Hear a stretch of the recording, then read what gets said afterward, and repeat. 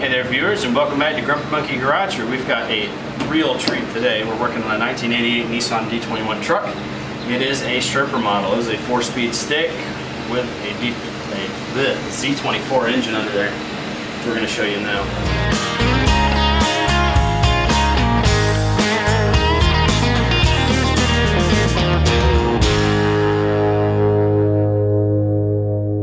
This is an original numbers matching engine and transmission, and it's still on its first clutch. It has never been done. This engine has 147,000 miles on it, along with the rest of the truck. It has never been in a collision, and this is the original paint still looking this good. It's also one of my trucks, which is why it's in such great shape. Today we're going to be replacing the alternator because it's not charging our battery, and this is a very, very simple system. If your battery's not charging, it keeps going dead every time you turn the truck off.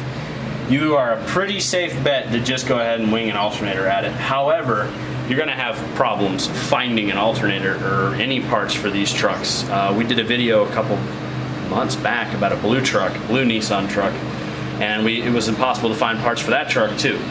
Something about these D21s, I can't get parts for, the correct ones anyway. So if you guys know of any D21 parts hubs that are just for these trucks of this vintage all the way to 96, I really want to know about it, so please put that in the comments.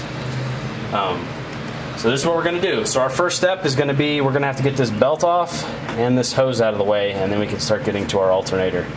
So that means that it's time to play with our petcock. Oh yeah.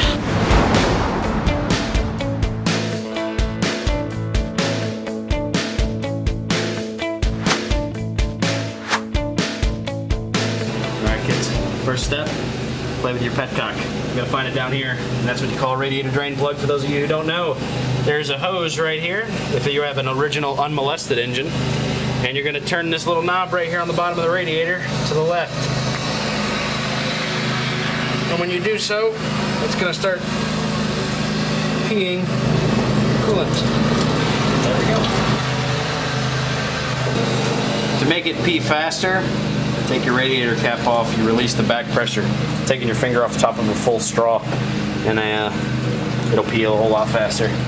And you don't want to overflow your bucket. But while that's doing that, we're going to go ahead and take this hose clamp off.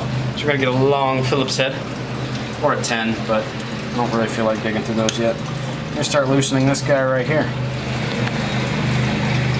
God, this thing is being such a, not nice words.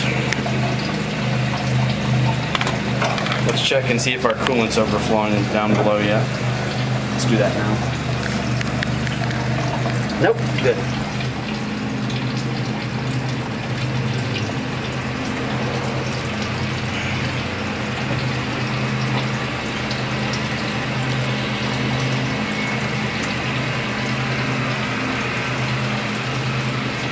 Require another pan. That's what we should do at this point. Require another pan. But, yeah, there's no way around it. Another pan. And whooshing mess. Nope, I got it all.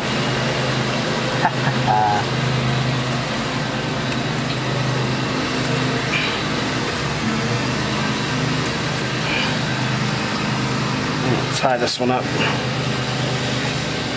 underneath this one. There, now it's out of the way. So we can reach our alternator now. We can reach all the bolts and the connections and everything. And it shouldn't be a pain in the ass anymore. Keyword, shouldn't. You know how this goes. So, alright, now we're going to loosen the belt. So we're going to take this bolt right here loose. And there's one that you could go under the truck, but I'm getting old for that. We're going to go right about here. And straight down from the pulley, there's another bolt. Feels about the same size as this guy, and that'll allow the alternator to pivot to get the belt off. Now if your truck is equipped with power steering, you are so screwed. And if you look at the blue blue truck video where we did the thermostat, you'll see how to remove the power steering pump. This truck, my truck, is not equipped with power steering, so we don't have to remove that crap.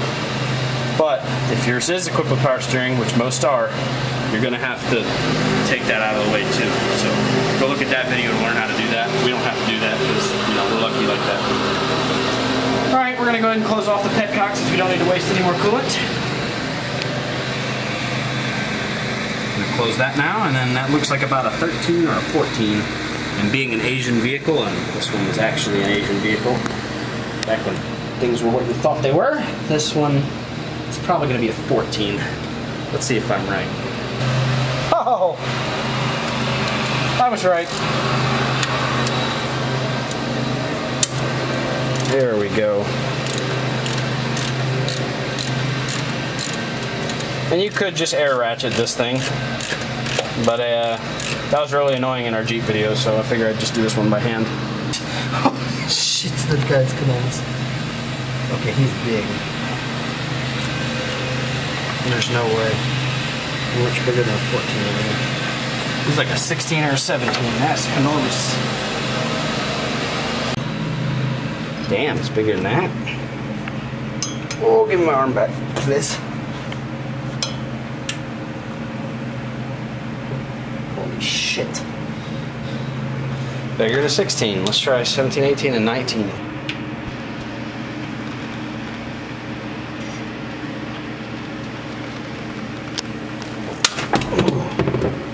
Damn it.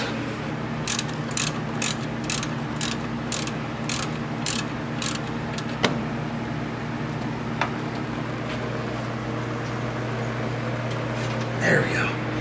Alright, so what I just did was just basically man-pawed the thing, and I got the belt off. So now that the belt's off, just move that out of the way, and this guy should be free to slide, which he is.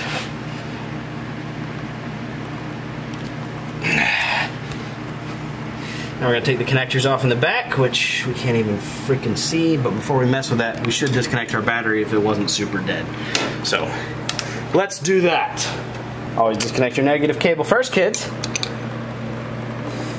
Find the right freaking size.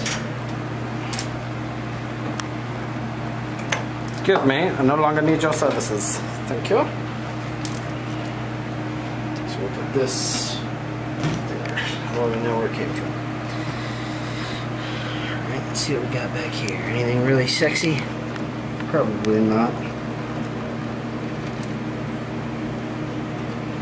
What kind of bullshit is this? It's bullshit. It is bullshit, editor. Yeah, fuck that. We're just gonna take this whole thing out and then fuck around with those.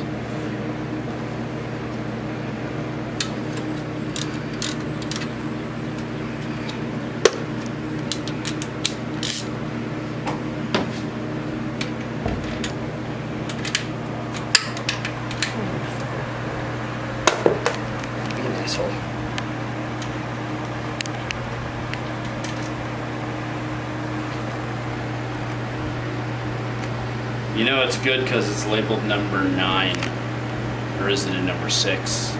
We'll never know. Because I didn't bother freaking look at it before. I think it's probably a 9. Or badly drawn. I really don't know. It's the original bolt, I'm sure, though, because nothing has ever been done to this truck. Ever.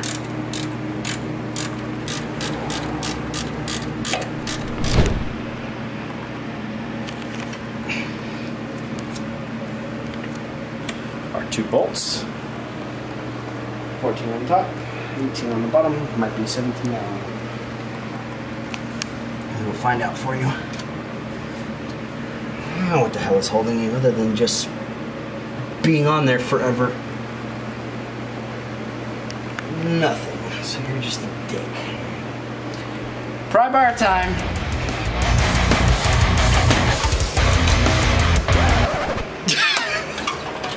Puniest pry bar ever. It's not a very big pry bar, but you don't need to be a gorilla with this truck. Oh shit. So let me just turn the fan here. It's 5 million degrees in this garage.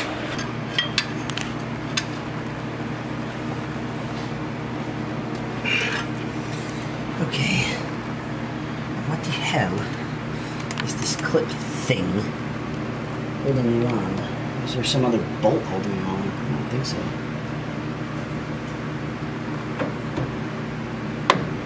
Should just come off now. Should.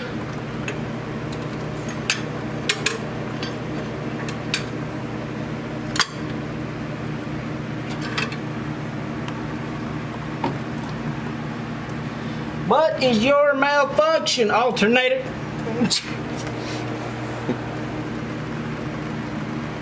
Okay. What is your fucking problem? Other than being 30 years old and not wanting to move. It's 30 years old and set its ways. No freaking kidding. Alright. We're gonna look at the new part and investigate why this fucking thing won't come off. We're gonna do that out of the box though. Alright, so this is our new Chinesium one. And we've got one bolt here and some sort of clip device here. And here's something interesting. The bolts we took out aren't very long. So we had the little bolt in the top, which threads in just fine. And that was where it was sliding. And then we had this guy in the bottom. I think I found our problem. There's somebody back here, I bet. And we need to reach back there and get that, which means we have to move all this crap out of the way, which means we got to take a bunch of other stuff apart. And damn it, damn it, damn it. It's because it's not a Toyota. That's what's wrong with it. Get out of here. I guess we should take off this other hose.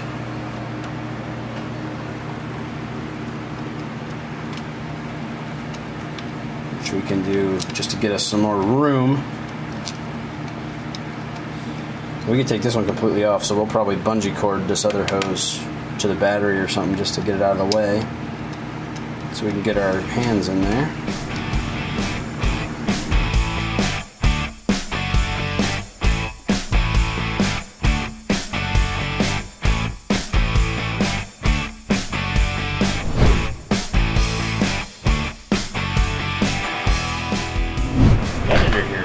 Commenting on how they don't make it easy, do they? This coming from the man who just bought a newer Nissan, which still didn't make it easy. So I just made a face of it. I'm like that.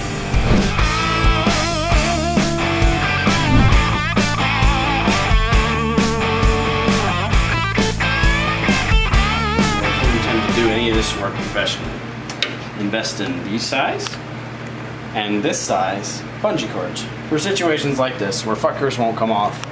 And you don't have time for that. So you have time for this though, where you just strap it up to this thing. And then we'll go like that. That's not working. About right there.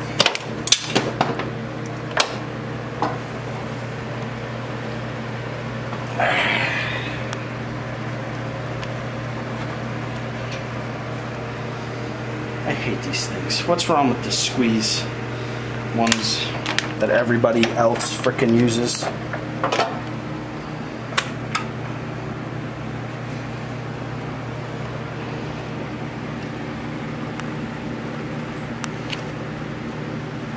Got you, bastard.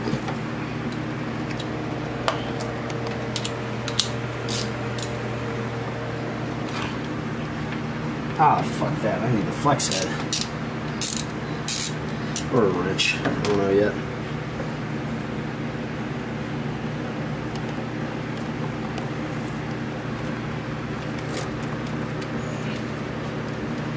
That's the bolt.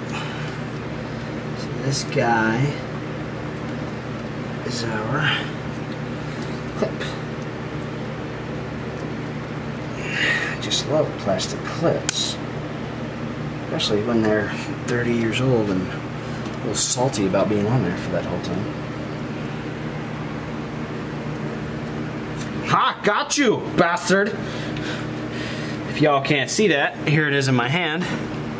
Push in on this bit, you push it, and you pull it, and off she comes. And if you can see down in there from, I don't know what kind of fucked up angle I have to get here. I'll put my hand on it, see how you can get to it, editor. This bastard! That my fingers are on right here. There's a bolt here. Which is super hard to see. Of course! I can only feel it, I can't even see it. We're gonna take off this 10mm that I'm uncovering now. Scalpel. a doctor is performing surgery. It is a scalpel. Here we go. I bet it's a 10. I bet. Am I sure? Nope. Is it a pretty safe bet? Yep.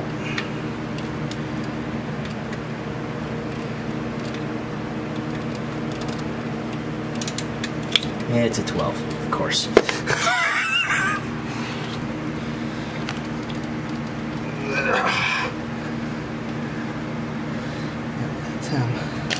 How the hell am I supposed to get that though? Like seriously.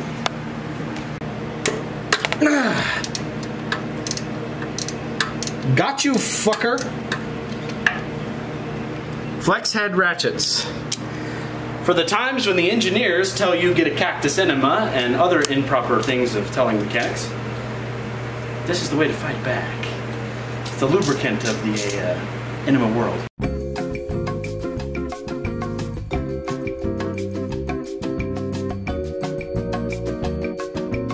Fuck you, piece of shit alternator. Fuck you, you asshole alternator. Oh, and they both have 9s. Look at that corrosion. Oh yeah. Don't get corrosion like that from the store these days. Fuck, we're gonna get that bolt off. Well, come out already, you fucking asshole. Dun dun. Okay. And the size of the bolt is 10. It was a 10. It wasn't tripping balls, there was a rubber cap in the way. Damn it, you fucker.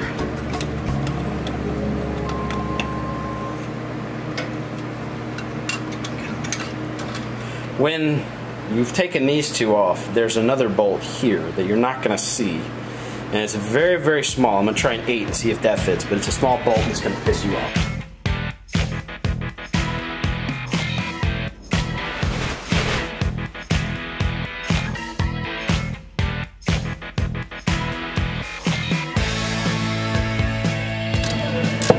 Not a whole lot of ways I can show you what's going on down here.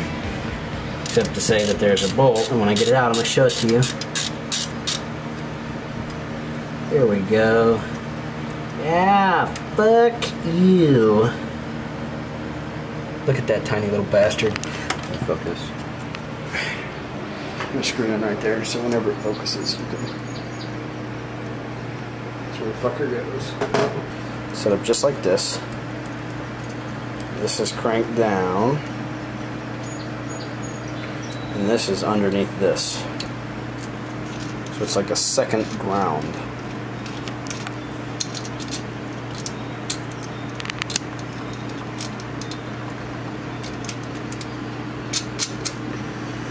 So really, I guess you don't have to take that off. But you gotta take it off anyway to get it onto this one, and it's kind of in the way in there, so. I guess you didn't, but I guess you did. If it works for you, do it.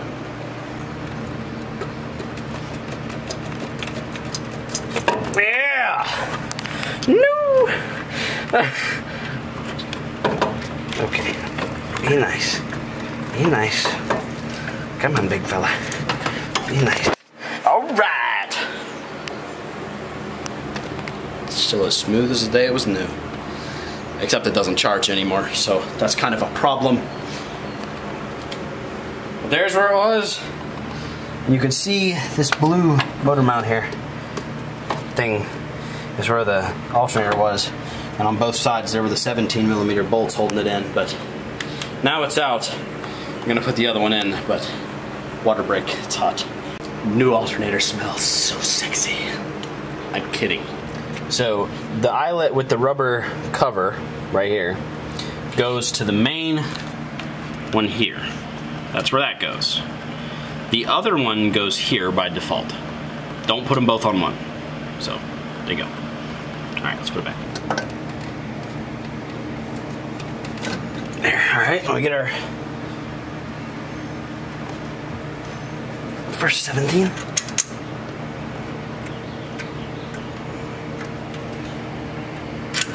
Ow!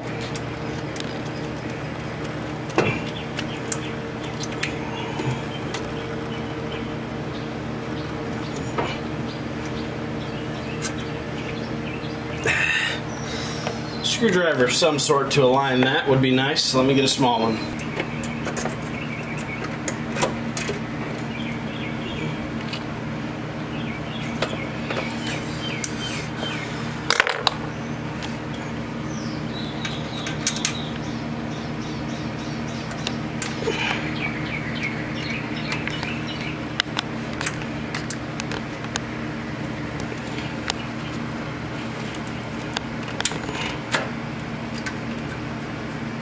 Got you.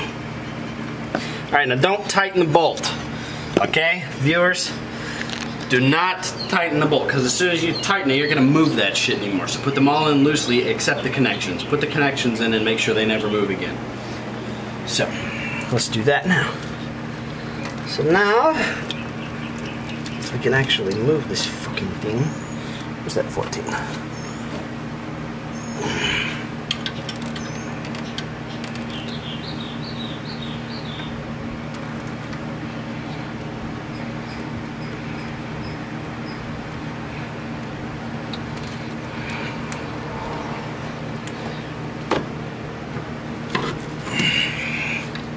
Now we get to clear up this clusterfuck.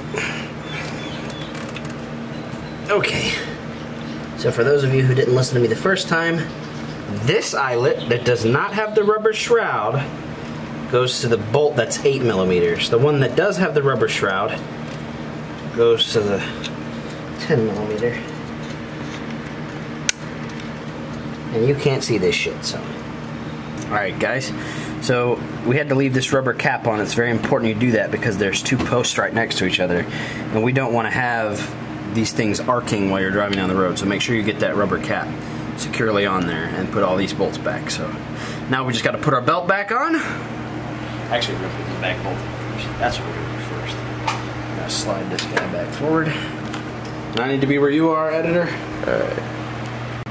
Shove this pain in the ass in here like this, which no one can see. I'm going by feel. Okay, need different arms to feel different things. Any mechanic who says they're left or right-handed is lying to you. Every mechanic has to be ambidextrous or they're not very good. Sometimes you just can't get, this hand doesn't bend that way. You have to be both. Alright, get the ratchet and tighten that up. Put this belt back right on there. We'll pull it until it's nice and tight. And then we'll tighten everything up, and this bitch should crank and run. Let's see how we did.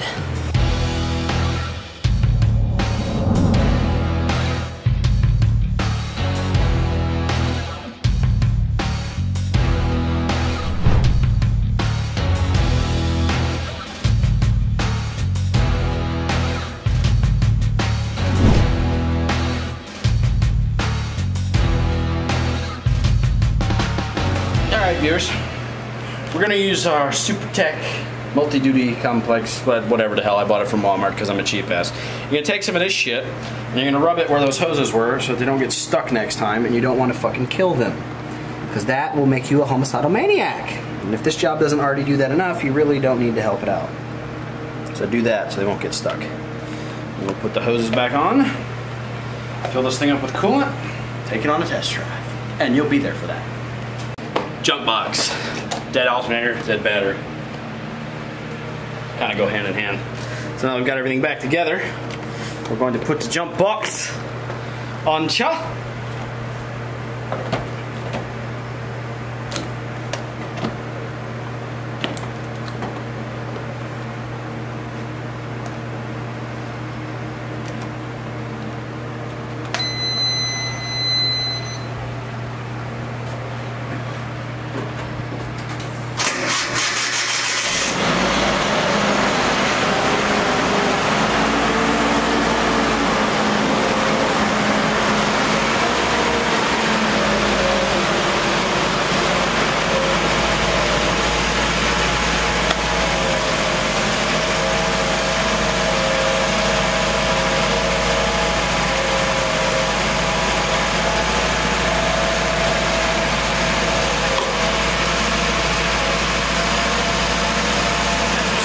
The jump box here, it told me the voltage was at 13.5. which, assuming the alternator needs to break in, which most of them do, it's not bad. We want to see 14. So.